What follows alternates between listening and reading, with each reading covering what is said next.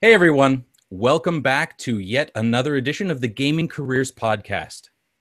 On this show, sometimes we talk about gaming careers, sometimes we talk about how to make the gaming widget or project, and sometimes we talk about the gaming business in general. Today we are talking to JT Smith from The Game Crafter, who is an expert in all three. Thanks so much for being with us on the show today, JT. Thanks for having me. Oh, it's a pleasure. So we have a lot to talk about. And so to help calibrate our audience, who are you and who is this Game Crafter person? I am JT Smith. I am the owner of The Game Crafter, among other things, or one of the owners of The Game Crafter, I should say. The Game Crafter is a print-on-demand studio for publishing your own board games. So if you have a board game design, you upload some artwork to our website, and then we will produce a professional copy for you and send it to you in the mail. And minimum run of just one copy, which is fairly unique. Normally you have to get 1,000 copies made or something. Right. So how did that start? I know that on some of your promotional materials, you're talking about this as one of the very first web to print services, quantity one, or I think you are the first, maybe the only for quantity of one. Anyway, how'd you get involved in that? Well, I used to write a lot of business software for people, and it was kind of boring. And I'm always looking to challenge myself. So I start a lot of little hobby businesses and things like that and see what happens. And the Game Crafter was one of them. I convinced my business partners that instead of writing these web apps for a bunch of corporate clients, maybe we should create this thing where we can make games. And they thought I was insane, and I was. I mean, it's a silly idea, but it worked. So we basically just set up the web service, and people started using it. And we thought if 100 people a month were buying games off of it by the end of the first year, we'd be really happy with this little hobby business. And it was, we had almost 300 people buy games in the first month. So it was a lot. That's awesome. Okay, so let's rewind a bit into some of that boring stuff. So, because it's often said that it takes 10 years to make an instant success, right? So, right. Rewind the clock. Who were you as a quote unquote real lifer that kind of equipped you to do this? Well, let's see. Backing up way back, I was the director of technology at a Fortune 500 company called Brunswick. They're a holding company that owns Brunswick Bowling, a bunch of boating companies like Mercury Marine, that sort of thing.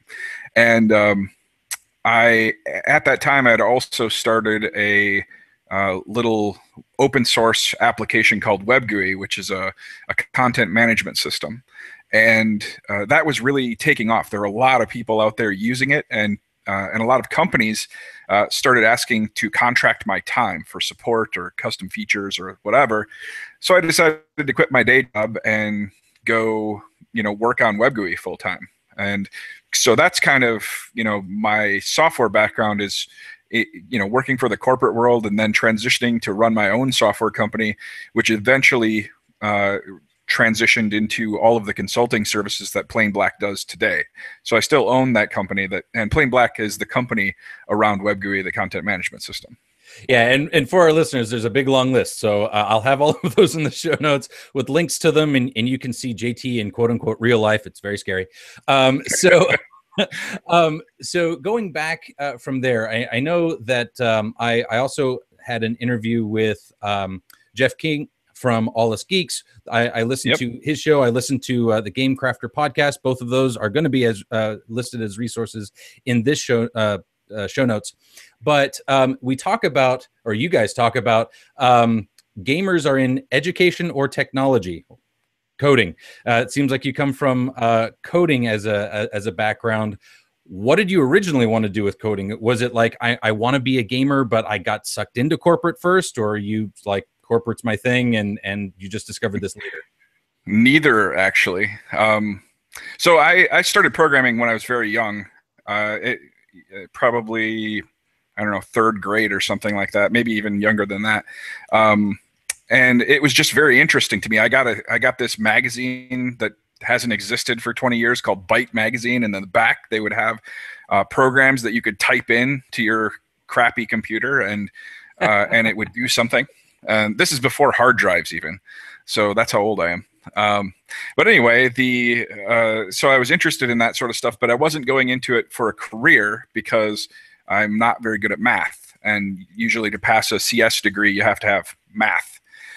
So I went into college going into television engineering, which you'd think would be more math, but it's actually less math. Okay. So that's what I was doing, and I was working as the chief engineer at a television station along about 1993, 1994, something like that, when the web started taking off. And I decided we needed a web page for the TV station, so I built one, and then kind of everything spiraled from there. I got really hooked on web programming, and then broke off and went to start one of my first companies with another group of people, financiers, called Web Team. And I don't know, just from there, we just kept going. And eventually, like I said, we went to Brunswick and then built my own software consultancy and the whole 9 yards. Right, right. So this is something that we often hear on the show as well. Like, what was the path? And step 1, step 2, step 3 was not going to college and getting a degree and then going and doing an interview process. And then, I mean, almost everybody that I've talked to has organically gotten into whatever discipline that they have. And I don't know, like maybe in the next 100 shows or so, maybe it won't take me that long. I'll just decide to stop the podcast because there's no secret sauce. I can't find it. It's just about people kind of finding their own degrees or finding their own path in the gaming industry. Yeah, I think that you just have to have a desire and then the drive to push forward with that. I think that's the secret sauce. It isn't any like one starting point. Everybody comes from all different kinds of disciplines. I think it just starts off with any business owner. If you have passion and you have the drive to actually use that passion for something, that's how you succeed. And it doesn't matter if that's in gaming or anything. So that's right. I mean, every business I've started, regardless of whether or not it was in gaming, it was about, I was excited or passionate about the thing, and I put every ounce of effort I had into that thing. Okay, so let's talk a little bit about just Web GUI for a second, because I want to kind of calibrate our listeners. I know that a lot of our listeners are aspiring game devs. Many of them have computer science degrees. They have the foo, they have the magic that they can apply. What brought that about? Why did you decide that Web GUI was something that you wanted to apply your passion towards? It was, I was building lots of websites prior to that, and they all had a lot of stuff in common back then. You needed, a way to log in. You needed a poll. You needed a forum, whatever it was, the different features of a site back in those days. You needed a blog. And I was sick of rebuilding the same crap over and over and over again. So I just said, okay, I'm going to standardize this on a set of widgets, and we're going to call it Web GUI. And then when I need to whip up another site, I've got a really nice fixed starting point that gives me all the bells and whistles I need, so I can actually just do the little custom bits that I need for that particular site. That was it. It was just laziness, really. Hey, the platform Web GUI and other content management systems that are out there is what allows the whole rest of us that are not programmers to be able to access the web in that way. I use a competitor WordPress blog. Gosh, darn. But I'm so embarrassed. I have absolutely no magic or foo or anything like that. It is stuff that you put together that is those widgets, and basically now the complete uninitiated has the option of getting involved in a web presence using some pretty sophisticated tools that I don't need to know anything about. I can just widgetize. Okay, so you had this platform. You're starting to get people say, hey, can you expand with feature requests? Can I contract out? So you knew that you had a little bit of some traction there to be able to potentially jump out on your own. How did you make the decision to say, okay, I'm ditching corporate and I'm going to be a independent contractor for these folks? Well, that was actually over a period of time. I didn't immediately do it. What happened was I started getting contracts and I was doing them myself. And then I started getting so many contracts that I couldn't do them all myself and do the day job. So instead of quitting the day job, I actually hired contractors that I could subcontract to. That's and fantastic. and then built the business up that way to the point where I knew I had enough money coming in to support myself if I quit my day job. So that's the kind of iteration of how it went, and that whole process took about 2 years. So Okay, that's still I was using. that's still a really small amount of time in the grand scope of things. Sure. So I want to kind of focus on that a little bit, because that's fascinating to me that you didn't just say, okay, I'm going to take the leap. You actually kept the day job and outsourced. How did you go about finding those folks to outsource? Because this is kind of where we are in society right now. Outsourcing while you have a full-time job that you're basically paying other people, even if it's not initially at a profit, to build a business is some good advice.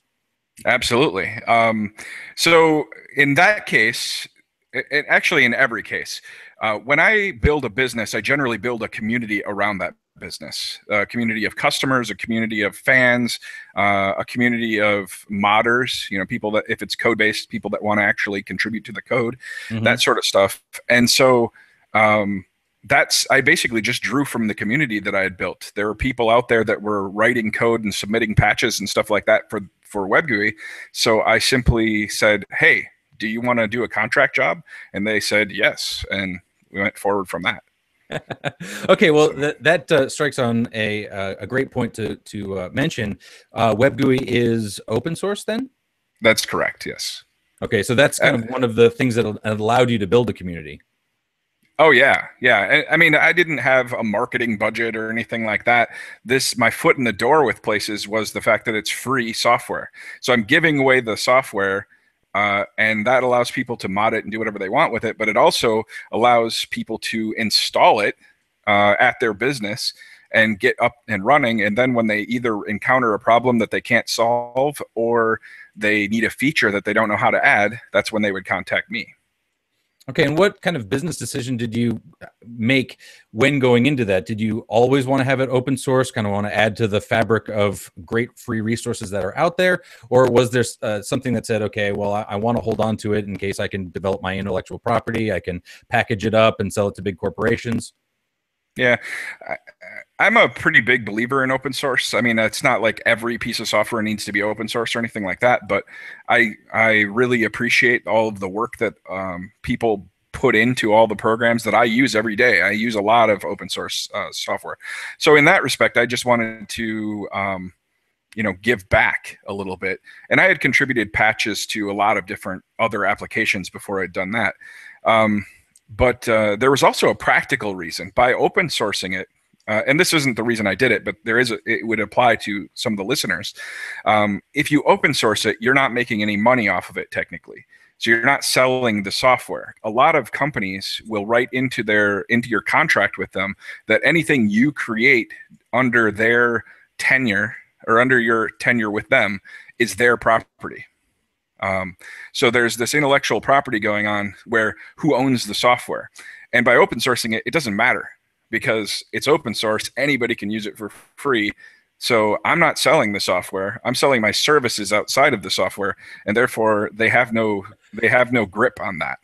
I love that. Okay, so that's huge in the video game space, technical talent in the video game space. So they're going to lock you down with an NDA. They're going to lock you down with a non-compete, all of these things. And that's not bad. This is not a villainous thing. I just kind of want to say it's just common.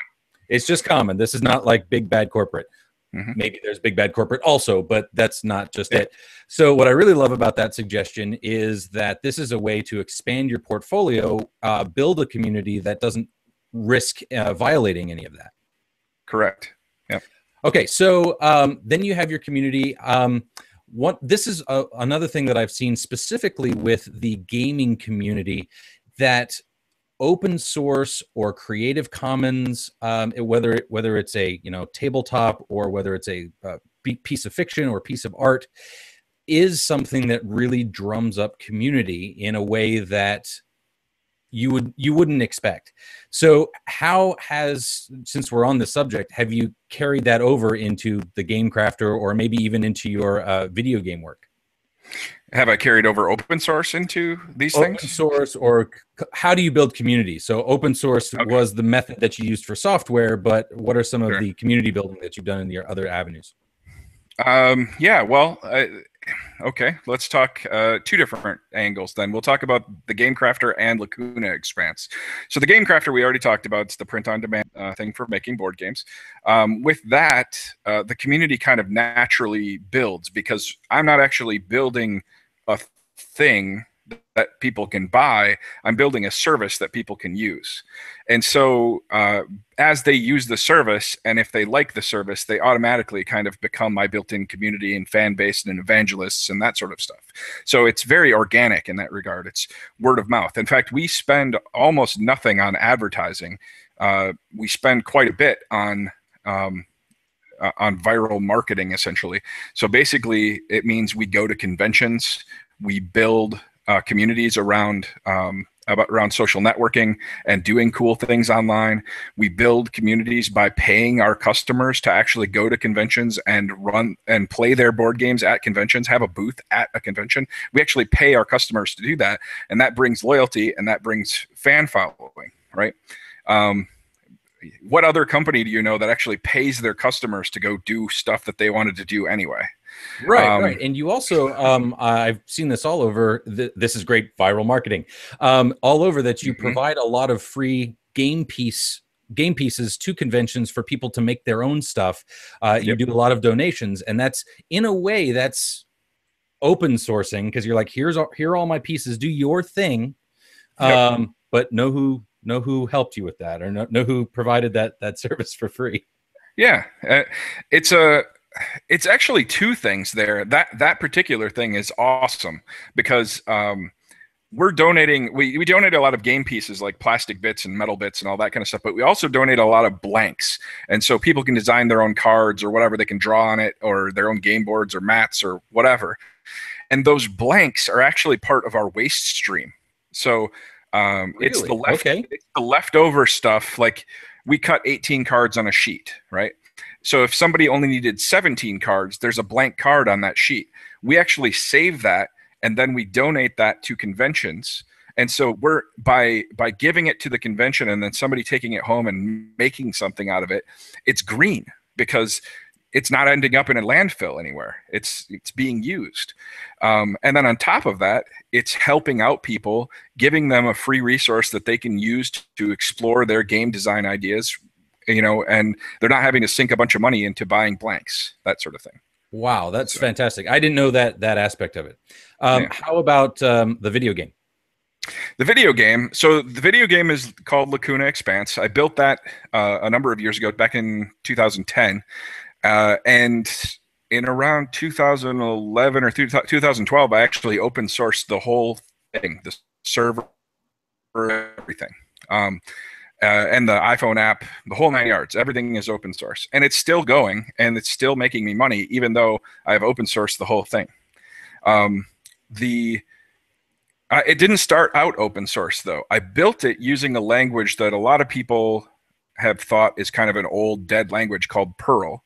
But it actually had a renaissance a number of years ago, and now it has all the modern features you'd expect in any kind of modern programming language. So it's really super powerful because it has this rich history of 25 years of development, plus it has all the modern features of modern programming languages. So you end up with the kind of best of both worlds. You have modern features, and you have and you have this giant library of modules that will let you connect to anything, essentially. So anyway, I built the game on that language, and that language, the community behind that language, is very active. They anytime you do something cool with that language, they spread the word about it like wildfire. And so when I published this game and I said it was written in Perl, the entire Perl community, millions of developers around the world, got behind me, said, "Look how amazing it is," and that whole thing. So I actually used this community that I had built a reputation in through WebGUI, because I built WebGUI. I built a reputation through WebGUI, and then took that reputation, parlayed it by getting the Perl community involved to help me promote the game. And that's how I initially got the initial few thousand people the game. Wow. Okay. I did not know about that. That's really cool information. What I do want to do is kind of rewind back into the web GUI, because this is kind of going to travel with the programming, and say, okay, you have contractors that are part of your community. You are paying them off of from the clients that you have. When did you decide to incorporate and make that an official thing, versus a lot of people getting around to do projects? So let's see. I started WebGUI in, I don't even remember when I started WebGUI. I think it was in 2000, and it was around January of 2001 when I created Plain Black. So it wasn't very long after I had launched WebGUI that I started Plain Black. And a lot of that had to do with, I just needed a place where I could put stuff. I needed a domain.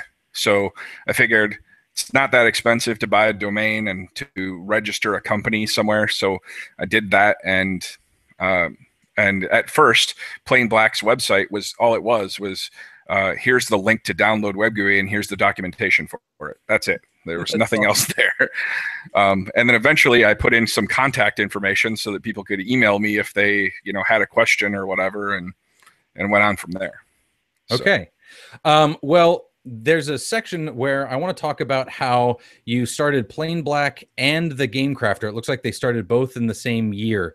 But before we jump into that, the outlier seems to be the video game. So can you tell me more about that video game? Where did that idea come from? Did you start off with it being an IP that you then released in Perl to everyone? How did that work? The video game actually came about because I wanted to make a video game. It was just that simple. Wonderful. Okay. and actually, I had built other video games before that, not to the kind of large extent that Lacuna is. This massive, sprawling game, lots of features in it. But yeah, it says other it's games casual. When I went through and I started, that is not casual, my friend. That there's like dials and knobs, and it's just like I know some wizarding friends that will be very passionate about that. I'm not even sure how to get past the tutorial. It's a big game. Yeah. It was meant to be casual originally, and I sort of let the thing go a little bit. It's casual in the sense that it is not a war game. Like a lot of games are made to battle, and there's plenty of battling that you can do in there, but mostly it's a civilization game. So mostly it's about negotiating with people, diplomacy, building out your empire, taking over planets, all that kind of stuff. Anyway, so I wanted to build a game. So I and my business partners thought that was a good idea. So I took a year off from Plain Black and I built the game. And the impetus behind it was twofold. One, because I wanted to build a game, but two, because I wanted to learn a bunch of new technologies that I had no reason to learn as part of WebGUI. There was nothing in WebGUI that was going to make me use any of these new things. And so the game gave me a real world project to apply these new technologies and figure out how they worked and what they were. And so for me, it's the best kind of education is applying some knowledge to a real project. So right that's it. So you started the video game. There are a lot of listeners that are, indie video game devs, and they have some experience. Maybe they went to school specifically for game design. You just decided that you wanted to make a game. Now, there's a lot of components in there. How did you traverse the soundtrack? How did you get the visuals put together? I know that you had the platform with Perl that you were building in, so there's some familiarity there. But how did you overcome those other technical challenges? Well, I've been designing games for a long time, board games and role-playing games and that sort of stuff. So the game design element was kind of second nature at that point, figuring out how the different systems work together. And because this is an empire builders generally you can figure out with a spreadsheet if you build a complicated enough spreadsheet. Okay. And so that's what I did. I built a spreadsheet to figure out, what are the values of all these different things and what are my formulas and that sort of thing. As far as bringing in the talent for the other aspects of it, like the 3D rendering and all that kind of stuff, it was as simple as going out to the web and doing some searching. I used, I think it was Elance is what I used to find the 3D modeler that actually did the rendering. We don't actually have a soundtrack per se. There's a few musical bits that people have put together over the years, fans have put together, but there's no sounds in the game. It's just a purely web game that a lot of people play at work, honestly. So having sounds would be a bad thing. That is awesome. And Elance is a great site. So that will be included. And that's just a platform for outsourcers that you agree on a rate and they do work for you. Great platform. Can you speak to the outsourcing and its effects on kind of multiplying your time? I know that a lot of people say, you know, I have no money. I have to do everything myself, including drawing pixelated sprites, and I have no, you know, art design, but I have no money. I can't do it. How do they get around that? Well, there are multiple ways to get around it. And so a lot of people say they have no money, and they actually do have quite a bit of money. They just don't know that they do or don't think about it in that way. So one thing is that a lot of people spend a lot of money on doodads. You know, they're buying DVDs and computers and jewelry and whatever. If you put away some of those doodads, you start living less. You know, your entire budget could be, you know, a few $1,000s a year. It doesn't have to be your entire paycheck. So even now, like, I live a very nice life, you know, in a very nice house, and I have a maid service that cleans a couple times or every other week. And, you know, by all accounts, it's a pretty nice life. My entire cost of living is less than $20,000 a year. Wow. So, right. And that's including food and insurance and everything, because I've paid off all of my bills. I don't have a mortgage to have to pay. I don't have, you know, whatever the doodads are that people are paying off, because I have lived a minified lifestyle, because I don't need those doodads. I want to do cool things. So my wife and I are both of that we would rather have cool experiences than have things. And so we spend our money on either, like in my case, I spend my money a lot on business, but together we spend our money on like vacations and things like that, because we want to go out and do things. But anyway, so a lot of people have money and they're just spending it on the wrong stuff. And so that's the good starting point right there. If you truly do not have any money, then there are other ways. You could get a loan from friends or family. You can see if you can find a venture capitalist that will float you some money. You can see if you can get an artist or a sound person who wants a stake in the company. So you say, you know, I'm going to give you 25% share in the company for your sweat equity. There are lots of different avenues that you can go with along those lines. I've done, when I was really young, I was not even 18, I did my first game. And I worked with an artist who I did a share with, where he got, the product I was selling was $20. And for every copy that I sold, he got $2, regardless of what I made on it.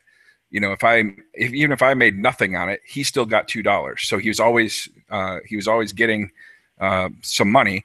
So over the course of that project, I sold 1,000 copies of the game, and he made $2,000, but it took him a while. He would have gotten that $2,000 up front had I had it, but I didn't have it. So I made him this deal, and he was cool with that. So it just depends, you know, what your situation is. So I want to add one other option to that, and that is you could get a job. It's horrible advice, like people get very upset. But if you have a skill or trade or something that you can get paid well for, when you're talking about that minimized lifestyle, that's another subject that isn't super duper popular, but I loved that you gave a concrete dollar amount value of how you're living lean. For the Gaming Careers podcast, I had an outsourced marketer that did some fantastic work for me for about 6 months, and I think it cost me like $150 over the course of 6 months. And if you can't, if you can't scrounge $150 over 6 months, there's a completely different problem happening, and that's lights on, and you're eating ramen and beans, and maybe backtrack a couple steps, figure out the basics of life. Maybe you've made some bad life choices.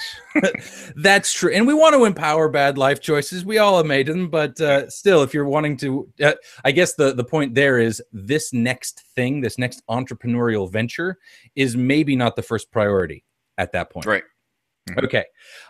So I love that you took this video game project and you're like, hey, I'm going to use the skills I need. And you already had the experience outsourcing and kind of made that happen, again, releasing the open source code. All right. Mm-hmm. Now let's jump into the two companies you started. 2001. You did both. How did you manage to get GameCrafter up and running and operating well, while at the same time you were running the Web GUI company? I cheated. Okay, love it. No, the GameCrafter was a hobby business in 2001. It was not what it is today. It was simply a mechanism via which I could publish the board games that I was designing at the time. So there was almost nothing to it. It was just, whatever time I had in my spare time, whatever money I had, spare that I could spare, that sort of thing. It wasn't a full-time gig or anything. It was just, a hobby business. And playing black was a full-time job, and so was working at Brunswick. So I was still putting in, 90 hours a week. It was just that maybe one of them was going to the GameCrafter. And how long did you work with the Hydra-headed monster that you had to do those 3 different things? For 2 years or 3 years. I don't know. It was a number of years. All right. But, I wanted to ask that question because I have a lot of people that write into the show and want to know where they find the time. And it's a similar answer to the money. You can work more. You can. You like 90 hours. I have some corporate background experience as well, and 60 to 90 hour work weeks are not an uncommon thing, and they also are survivable for a period of time. Mm-hmm. And so go ahead. It's exactly like you said. It's exactly the same thing as the money. You spend your money on doodads. A lot of people spend their time on doodads as well. They are watching TV, or they are working on projects that aren't benefiting the thing that they actually want to do. If you want to start a business, then maybe you need to give up your hobbies of, flying kites or whatever it is that you're into. So it's just, you have to set priorities. What's the most important thing? And you'll be able to do it because there's a lot of hours in a week. So there are, and you are awake for more of them than you think. I recently released a show. Actually, it was today, as of when we're recording, with Cam Adair, who is somebody that helps people with video game addiction. And what I found interesting about that show, and it pertains to our conversation right here, is the amount of time that you can reclaim if you want to prioritize your time differently. And one of the biggest barriers to making a video game can be playing video games. Right? Because absolutely, you're playing all of these games and you're like, oh my gosh, they should do the level like this, or I'm so good at, I got the twitch down, I'm there. Wouldn't it be cool if I could make a game like that? When all of that time while you're playing is time that you could be learning to code, time that you could be learning pixel art, time that you could be collaborating with a community that can give you an in on your first project. Right. Yep. And honestly, you don't necessarily have to give up those things. Think about the amount of downtime. Let's say you're an avid TV watcher, right? Think about the amount of downtime there is in watching TV. Either A, there's commercial breaks or something along those lines, or B, there are lots of moments in a show that you don't need to actually watch. You can simply listen. So imagine that you're trolling your customer forums and replying to customer service emails while you're watching while you're watching your favorite episode of The Arrow or whatever. So you don't have to, and the same thing goes with a lot of video games too, especially if you're playing MMOs. There's tons of time where you're just walking from someplace to someplace else. And you can absolutely be doing 2 things at the same time. Right, right, So and that's great advice as well. I'll have some more to talk about on the show at some point about this, but I'm in the middle of an experiment, which is 90 days with no media. So it's no TV, no video games, no Netflix, no Prime, all of that. that would be awful. It is awful. Yes, yes, it is awful. Here's what I have found. So just a brief foreshadowing on some time where I talk about it. I was so bored for the first week. I was just sitting in silence at night on my couch with nothing to do. Mm-hmm. Wicked bored. I had no model with which to use my time if I wasn't doing one of these other things. And then the next week, I finished a book. I did 3 more complete prototype overhauls on the card game I'm working on. I was like, oh my gosh, it took me 6 months to do this before, and now I did it in a week. Huh? Yep. There's something to this. More on that later, but it's more time than you think, audience. Absolutely. All right, so. How did Game Crafters slowly take up more and more of your time into kind of the amount of time that it takes now? It wasn't slow at all. It was basically a decision. In 2008, I approached my business partners and said, "Hey, we should do this." And then that's where we turned the Game Crafter into from this hobby business into what it is today.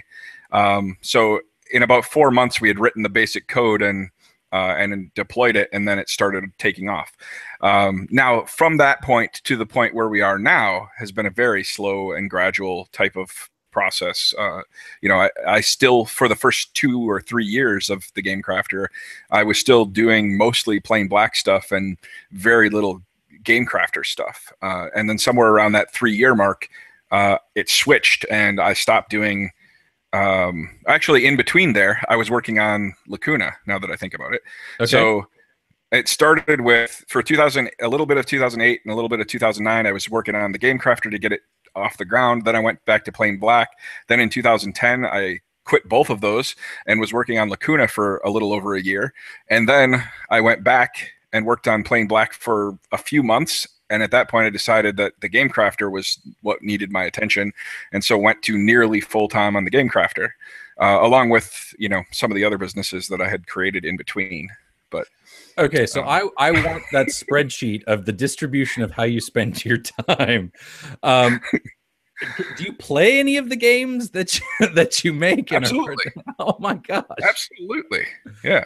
No, I play other games, that I don't make, and I watch plenty of TV. This goes back to that thing about there's way more time than people think there is, and part of it is, okay, admittedly, one of my superpowers is that I'm an insomniac. I don't sleep that much, and I don't need that much sleep in order to function. So that helps me compared to other normal people who have to sleep, 8 or 10 or 12 hours, whatever it is that they sleep. Especially when I was younger, I used to sleep 3 to 4 hours a night and be fine. And that was, just normal if I slept at all. And now as I'm getting older, it's more like 6 hours to 7 hours, something like that. So it's approaching a normal amount of sleep, but that's if I sleep at all, I'm an insomniac. But that said, even if you're not an insomniac, even if you sleep, that still leaves a metric crap ton of time that you have, during the day that you can do all kinds of amazing stuff. So that's it. Well, it's that simple, and yet it is very difficult for us to do. So to redeem our time in that way.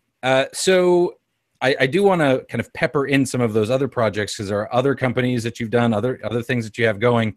But let's focus on the Game Crafter just for a second here and zoom in. There's a couple of cool things I want to highlight. First of all, the Game Crafter is not just a website when you go to it. It's this kind of completely interactive app that helps you online build your game. That's the one thing I want to talk about a little bit more. And then the other thing is you have like robots and the next generation human 2.0 building these games for you in your workshop. Can you tell me about both of those? Okay, so the app is, you're right. We don't build the website as if it's a website. We build it as if it's an app. So it happens to be deployed via the web rather than turned into an executable that you have to download to your computer and install it. But we very much take the idea that it should function as a desktop app. So you're dragging and dropping things, and you're interacting with, there's a real-time chat service that's built into the whole thing, and it's it's constantly in motion even when you're not, because there's stuff in the background that's processing, and then little notifications will be popping up letting you know that, hey, this thing is done, whatever it is that it was doing. So yeah, I mean, we took that as an approach simply because of the amount of stuff that we have to do. People are uploading these massive files, for example. A single game board image might be 100 megabytes just for one image on the thing.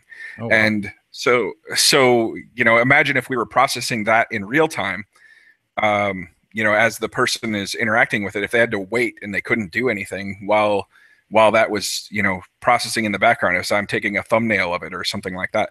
So basically I upload it and then go do the processing stuff, and the person can continue working in the app, uploading other things or whatever. And then I send a little notification, hey, this is done now, it's ready to go. So it's a practicality measure, making this whole thing work in this kind of asynchronous manner, because there's all these components that you need to put together. So while you're uploading the 152 cards that are in your game deck, for example, you can start labeling all of them and doing whatever you want to do. If you want to proof them, for example, you need to be able to see that they're going to cut correctly. So you can be proofing them while the other ones are uploading, and all of that stuff is going on simultaneously, because and you can be chatting with the other people in the chat room because all of this stuff, it's a chaotic mess, all of the things you have to put together for designing a game. So right, so that's kind of why we built it this. All right. So on that, is this something that, you started back in 2001, you kind of learned how you would want to build your game or what kind of interface that you wanted, and then added features over time that made this happen? Or was there like a grand plan? There's just a lot of moving parts. And I was wondering if you did like any market research with gamers, or whether you are one and that's how you did it. How'd that happen? Yeah, I didn't do any. In the first iteration, we just built the thing based on what I thought I needed. And that was TGC 1.0. We're on TGC 4 point something now. I don't remember exactly. But between 1.0 and 2.0, it was a complete rewrite. We gutted it and started from scratch. Wow. And that was because of all the stuff we had learned about what we did wrong the first time. So our market research was, we'll just whip up an app and see what happens. And we did. And then we figured out what we actually needed to do. So then we went back and rewrote the whole thing.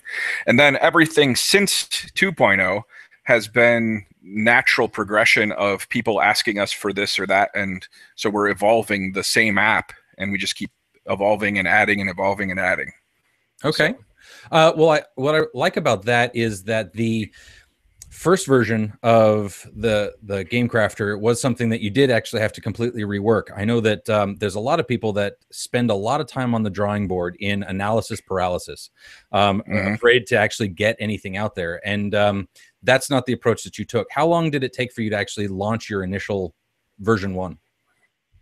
Version 1, we had one person working on it. It wasn't me, because I was busy with other stuff at the time. I had one developer working on it for a period of 2 months to write it, and then another 2 months of testing and tweaking with graphic designers and all that kind of stuff. So it was a 4-month process the first time.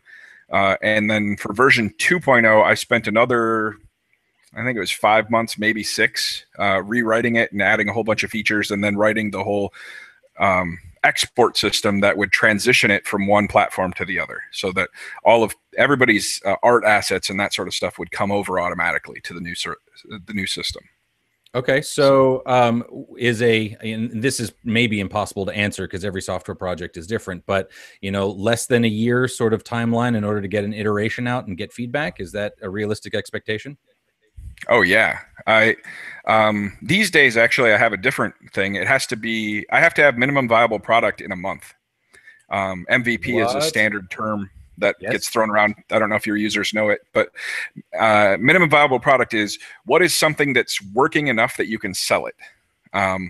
So I generally, and granted, I've built myself a whole suite of tools so that I can build apps that quickly now. So your average developer may not be able to pull that off because they might not have all the infrastructure they need to be able to do that. But because I have this whole toolkit that I've been building for years, I can whip up an app and have MVP in a month. And then from there, I try to take off bite-sized chunks. Every byte is a 1 day's worth of work. So if I have to, if it's a feature that's going to take more than 1 day, I break up those features into multiple bite-sized chunks that is 1 day or less. So okay, it helps me with my project management process. Ah, wonderful. That actually was kind of a lead into what I was going to ask about. So you use a byte system. That's the verbology you use. Do you use sprints at all? I don't actually. So I've worked in environments that use, the standard project management models, actually several of them. And for me, that's a lot of paperwork that doesn't lead to success.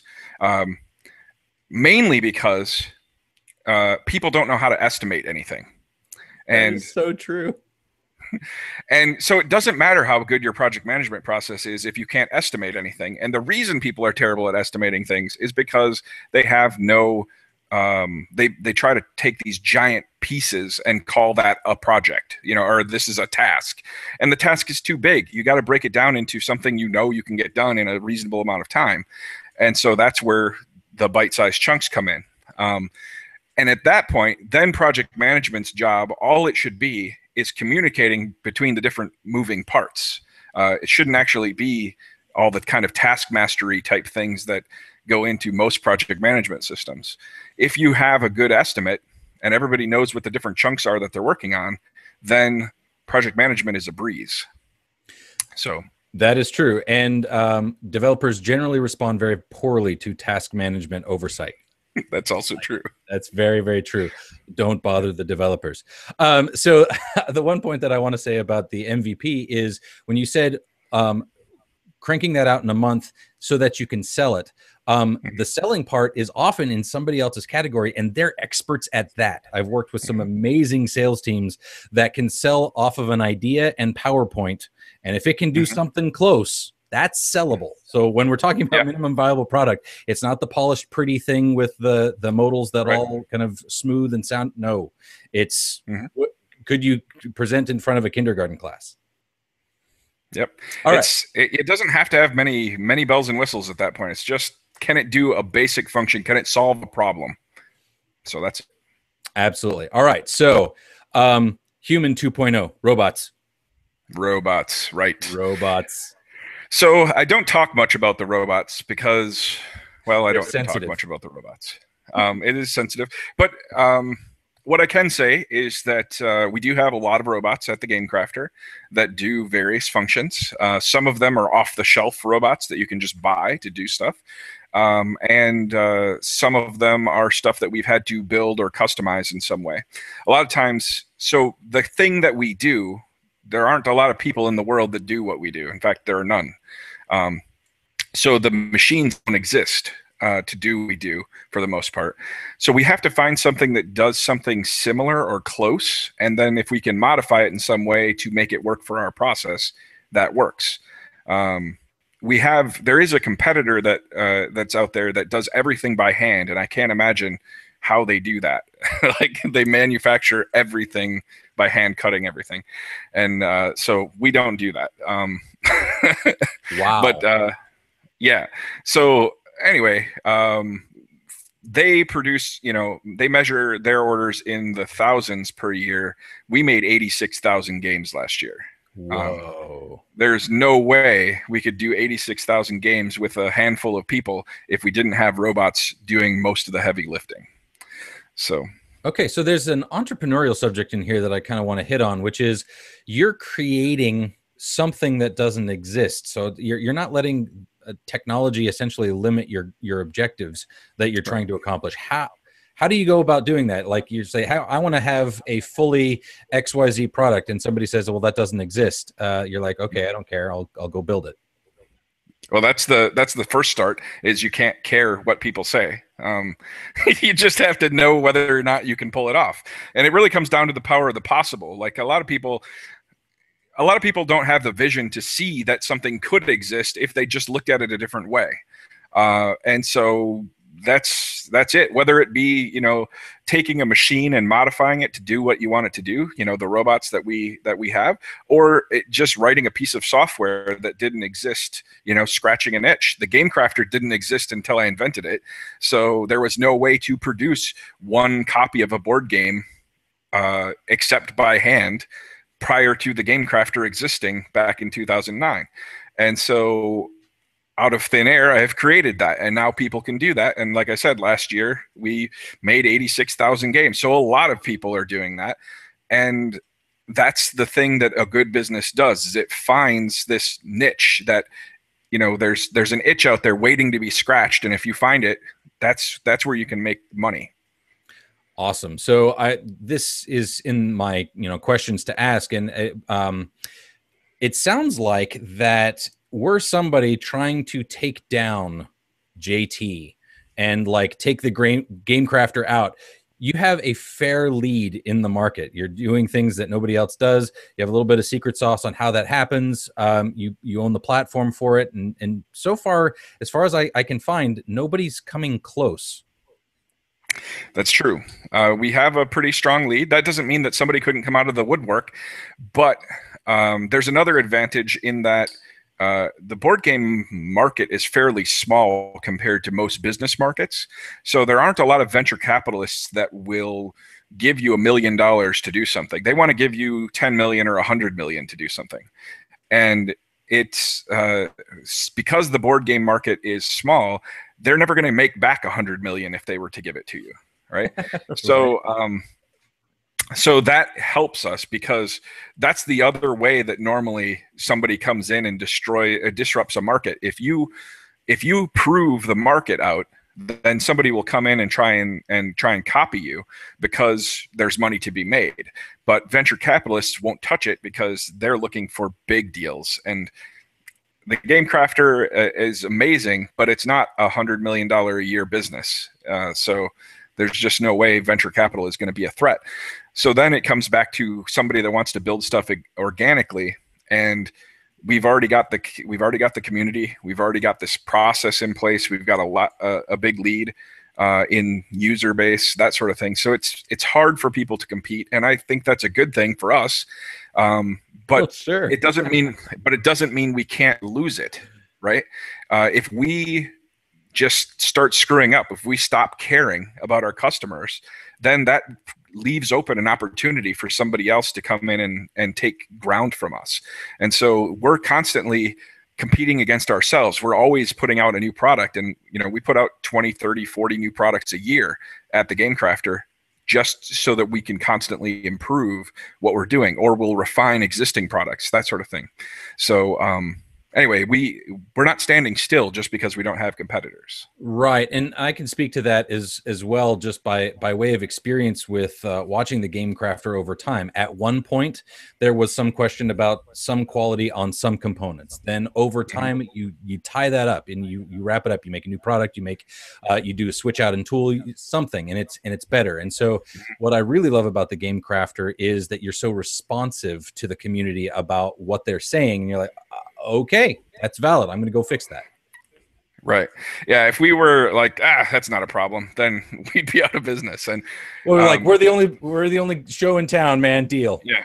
Where else are you going to go? That sort of thing. But really, I mean, we care. Partially because we're also gamers. I'm a game designer. I use the service. It's like Hair Club for Men, right? I'm not just the president. I also am a user. And that's true here. I use the service. So I want it to be better for myself too. So it's not just this altruistic thing. It's also a greedy thing. I want a better service so I can use it. And that's why the Game Crafter exists in the first place, is because nothing like it existed. So I decided to create it. So right. That's it. All right, so zooming out a little bit, since I have touted you as the expert in all of these categories, whether you wanted to or not. Now, because you've been in both video games, board games. You've made your own board games, which we'll talk about in a little bit, and also done the entrepreneur bit. Where should somebody start? Should they, what is the most financially viable to be able to kind of work on a bunch of side projects? If you're just graduating high school or college, starting off designing just board games is maybe a challenge. If you can speak to that. Man, breaking into any entertainment industry is ridiculously tough because a lot of people want to do it, right? And there's only really money in it if you make it really, really big. Before that, there's nothing. You're a waiter or a waitress, working in Hollywood. That is the nature of any entertainment industry, whether you want to be a professional football player or an actor in Hollywood or a game designer. The same thing is true. So getting a foothold in the industry is probably the most viable way to make a living at it, is to go work for someone else who is already successful. So go get your job, get a foot in the door at a game publishing company or a game producer or a game distributor. Work as a salesperson at a game distributor, for example. You'll get to know the industry, you'll get to meet a lot of contacts, and then maybe eventually you can get a job at some other place in the game industry.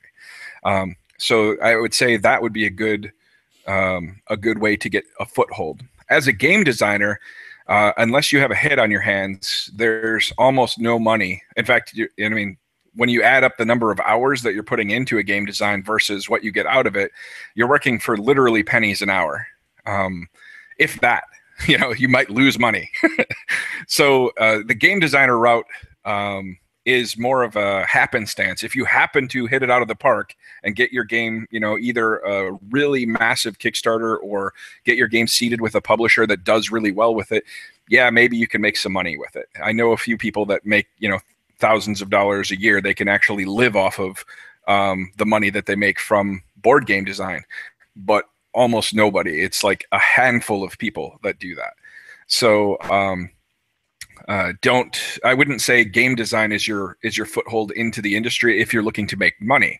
It is a decent way to get your art out there, and to and by art I don't mean just visual stuff. I mean the creative aspect of designing games, and then also to get your name out there. So go run a successful Kickstarter. Even if you're not making $1 billion off of it, you're making a name for yourself, and it's a way to get a name into the industry, which eventually might get you picked up by publishers, or it might get you a job somewhere. And if for no reason, you're going to a lot of conventions and having fun, and you'll make connections with people that you can then use later to establish yourself further. So. Right. Okay, so I really appreciate all of the time and experience that you've shared. Do you have any kind of go-to resources that you would share with our audience in the game designer space that you've enjoyed?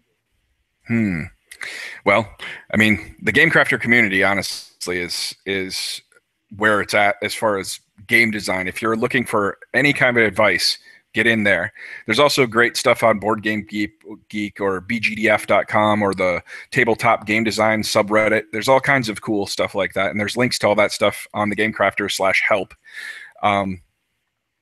But if you're looking to get into business, I think one of the first things that people need to understand is how money works, because no schools teach it. They might teach you how to balance your checkbook or do some basic accounting, but how money works, how to read a balance sheet, that sort of thing. You need to do that if you're going to run a business. And honestly, if you're going to run a Kickstarter, that's running a business for at least a year. So I would say one of the best resources out there in a concise format is a book by Robert Kiyosaki called Rich Dad, Poor Dad. Yes. Yeah. Sorry, got excited. No, it's exciting. It's a good book, and it'll teach you how to understand the basics of money. And from there's lots of other books that you can get into. Yeah, but and it's funny that you mentioned that, because I've mentioned on the show a number of times that I was in my MBA class, and all of a sudden I was playing a board game that clicked for me, and like, oh my gosh, all of the stuff I'm learning on the board game is what I'm learning about in my MBA, and that will help me out. And it was Cash Flow by 101 by Robert Kiyosaki. Big fan. Yep. When you said doodads, I was like, oh, it's jargon. All right, fantastic. Yeah. JT, what can you tell us about what you're working on, whether it's one of your board games or what's exciting new coming from the Game Crafter, and where can we find out more about that? Okay. Let's see. I've got a number of things. Coming up in about a month, I have a new Kickstarter called Hamlet Builder Pro. It's a little city building game where all kinds of crazy stuff keeps happening, like orc attacks and thieving gnomes and things like that. But anyway, that'll be on Kickstarter September 16th, so people can look out for that. In business, I am actually starting another company right now called Tabletop Events. Tabletop.events is the domain. It's not. It's just a splash page up right now because it's in private beta, but it is an event management system for the board game industry to run conventions. Because back to scratching that itch, I've been to a lot of conventions as becoming, part of the Game Crafter, and one inalienable truth is that most of them have no technology behind them. They're very poorly run because they just don't have the organizational tools. So we want to provide those organizational tools, and that's where Tabletop Events is going to come in. That is fantastic. And I've had the opportunity to talk to some convention runners, and they're talking about all of this manual process, and yeah, it blows my mind. I think there's definitely a need for that. Right. Yep. Jackie, thank you so much for your time. This has been an absolutely incredible hour, and I hope to have you on again. I know we just scratched the surface on a bunch of things. Yeah, I'd love to come back on again. Thank you for having me.